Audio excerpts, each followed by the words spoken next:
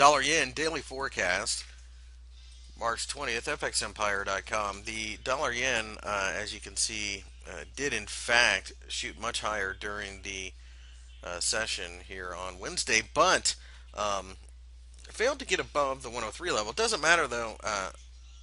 We certainly had a game changer in the sense that the Federal Reserve suggested that interest rates would be at least 1% by the end of next year. So, having said that, there was a bit of a repricing. You have to remember the Bank of Japan is looking to keep the value of the yen down as well as the